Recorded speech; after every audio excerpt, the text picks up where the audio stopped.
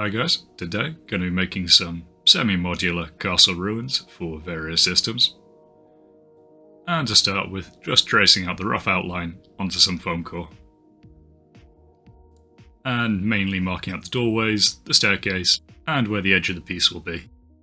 Then cutting it out and beveling the edges just to get rid of the hard line on the top of the foam core.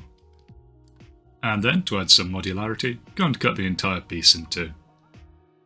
This is similar to how I assembled the house in one of my earlier videos, and it makes it a bit easier to paint the insides and get various configurations, so you can kind of see the effect there.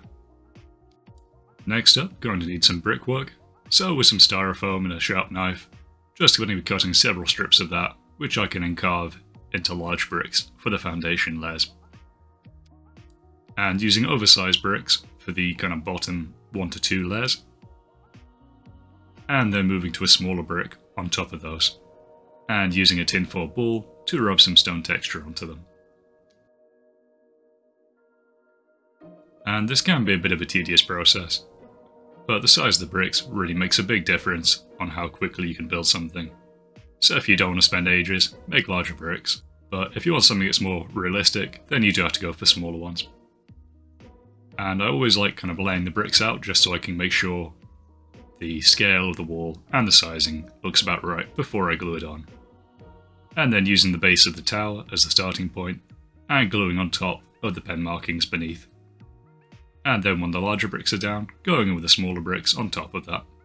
And then layering that up until it's maybe 5 or 6 bricks high, as well as doing some small wall sections sticking out either side. And then building a staircase out of slightly longer styrofoam rectangles. And then just working my way around the curve of the tower.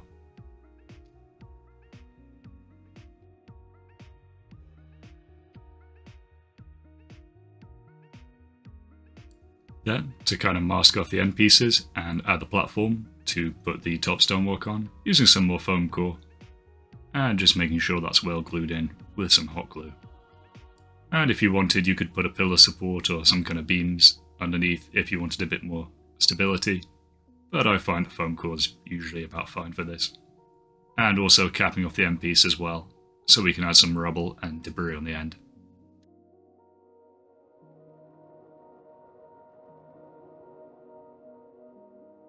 And for the end pieces, normally just grabbing the offcuts of styrofoam, and then tearing them apart so you get a rough edge on them, then gluing the flat side to the open wall. And this doesn't have to be uniform, and in fact it looks a bit better if it's not. And just gluing the kind of ragged pieces haphazardly across the end. Then, with some underfloor insulation, going in and making some stone tiles for the top of the wall. And again, just pushing a bit of stone texture into them with a tinfoil ball before slicing them up into roughly rectangular shapes. But if you wanted to, cobblestones would look quite interesting up here. And then going in and with some more scrap pieces of styrofoam, just plugging up any of the big gaps in the wall. Then, with some more offcuts and some leftover bricks, just gluing them around the base where they've fallen off the top of the wall and being cast asunder. Then, to make the wall look a little less blocky, going in with a sharp knife and just gently cutting off any of the pointy edges that are sticking out the side, which has the illusion of the wall being shaped with curved bricks. And then you can also use the tinfoil ball to replace any lost texture. Then, moving on to the sculptor mod stage, adding some mass to the base of the piece, where there's going to be the dirt, as well as using it to seal any of the bigger gaps between the stonework.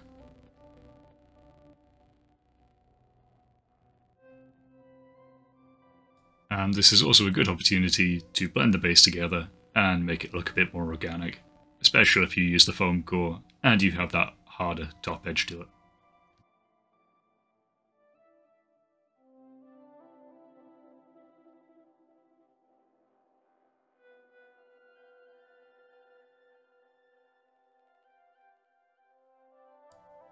Then, once the sculptor mod is dried, we're going to go in and add some texture. And again, using my pretty standard basing paste here, so it's a mixture of 2 types of cork flock, but this time adding some of this kind of fine sawdust granules to it. as well as then the black gesso and some PVA to bind it together. And I find the sawdust just helps to bulk it out a bit, and it has the same kind of malleability as the cork granules, so it's still very workable with. And I also added a few drops of water to make it a bit more fluid and malleable. And using that all around the base, just cover up the sculptor mould and blend it into the earth, as well as putting a bit on the stonework itself, just to make it look more crumbly and very kind of aged. Because I want this to be like a very old ruin, maybe 200–300 years old. And here's where it pays that it's a bit more fluid, because it's a lot easier to work into the cracks and the crevices of the stonework.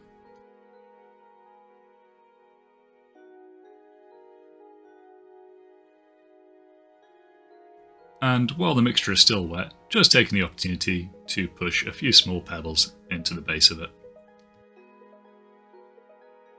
And then giving the entire thing a coat of black gesso.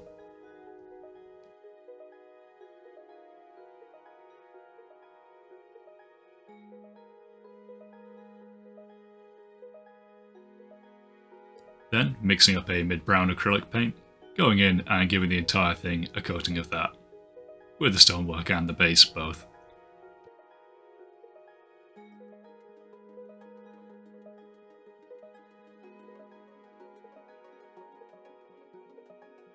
Then for the stonework, mixing together a mid-grey and giving a fairly solid coating of that over the entire thing.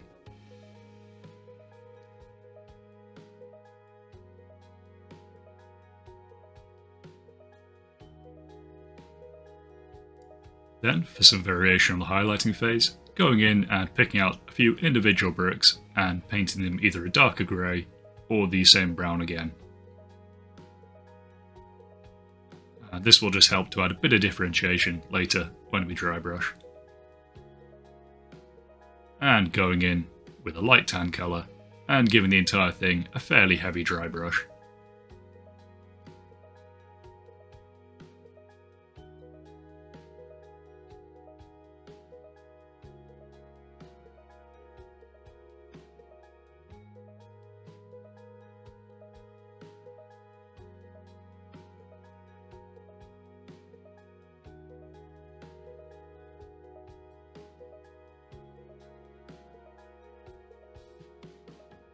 Then, to add some details to the top of the piece, going in with a very pale tan, and just hitting the top of the brickwork, as well as on the sides, where you would get some sunlight. And this will just help to pull out the stone texture on the brickwork, as well as the edges, and make it pop a little bit more.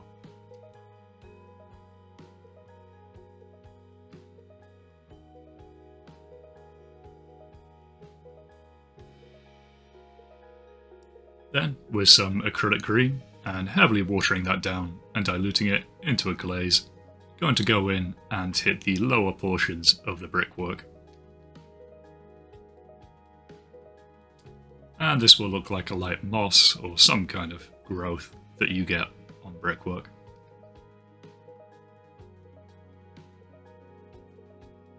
And you can get a nice effect by varying the density of the dilution. So you have some areas more green and some areas very light green.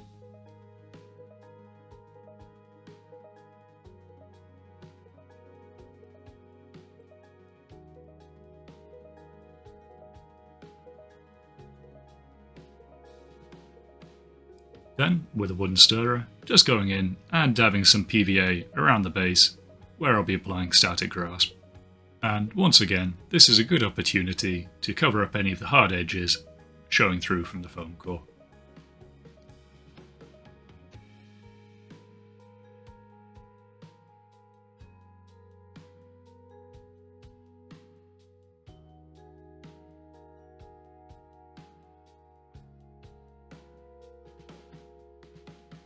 Then going in with the static grass applicator and just hitting all the PVA.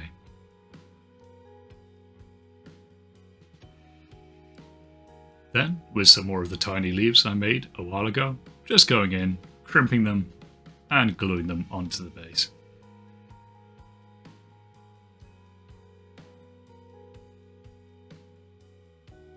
and this also adds just a nice bit of contrasting colour and makes it a bit more visually interesting. Grabbing some coarse turf and putting a bit of that in a cup along with some basing flock and some PVA, going to mix that up into a moss mixture to apply onto the walls and the base, just to make the impact of some shrubberies or some ivy growing up the sides of the walls. And using less PVA is better here, as you get more of a kind of springy foliage. If you use too much, you get a kind of heavy slime, and that has quite a glossy finish to it as well. But it's ideal if you want to make a swamp. And with a combination of the wooden stick and some sculpting tools, just gently pressing around until it looks nice.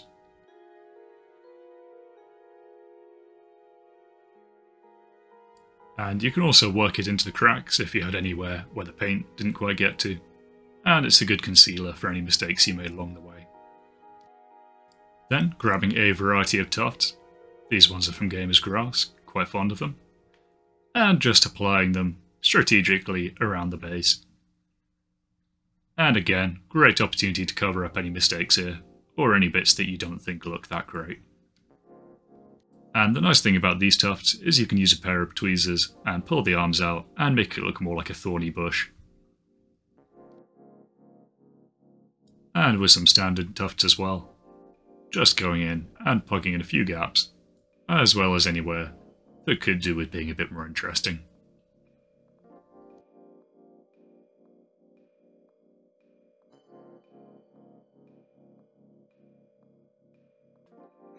And finally, going in with some clump foliage, and just putting a few small pieces here and there to add to the mossy build-up, as well as in between a few cracks of the brickwork, where you have something growing out from between. Then, to tie those together, taking some Tenebrous Grey from AK Interactive Paints, and using 2 small drops of that, heavily diluting them, and using that as a glaze, and applying that on the turf and the clump foliage we added. And this will help just to knock the colour back and blend it all in together, as well as get rid of any of the glossiness from the PVA.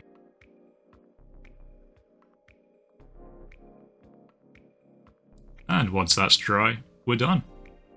And there we have our overgrown section of Ruined Castle. I'll probably add a few more bits later. And it's semi-modular. You have a few different layouts you can do with it. You can have a ruined tower or a section of wall. And with a few more pieces, you should have a lot of different layouts. And it's usable in a lot of different game systems. Stuff like Rangers of Shadows Deep or D&D. Anything you want, really. Thanks for watching, guys. I'll catch you next week.